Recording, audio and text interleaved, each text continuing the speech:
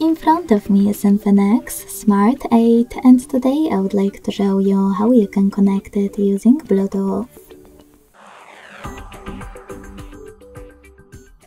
Begin by opening Settings and clicking on Bluetooth right away.